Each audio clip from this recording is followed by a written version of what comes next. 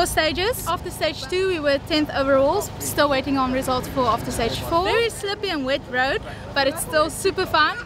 So for 4 cars that I know of that fell out, coming up is going to be rocky and tight and also a little bit wet, so we'll see what is in store for us. Well, I must say it's nice to be in Darling. Normally we have the off-road here, which went on for year after year, then we lost that, and to be back here rallying is actually incredible. The roads are good fun, lots of water. Obviously we're all pleased about it in the Cape.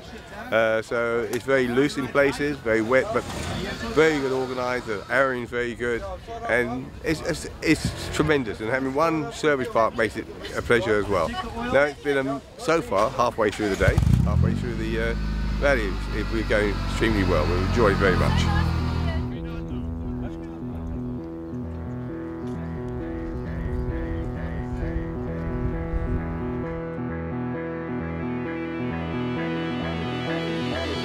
Hey, hey.